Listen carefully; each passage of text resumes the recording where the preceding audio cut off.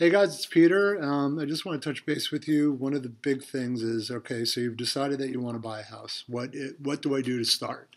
And one of the amazing things is that most people don't know, so they come to me and they say, "I want to look at this house." What I say is, okay, let's find out what we can afford or what our purchasing power is to buy a home. Have you spoken to a mortgage lender? Feel free to contact me. I have plenty of mortgage lenders that I'm more than happy to recommend.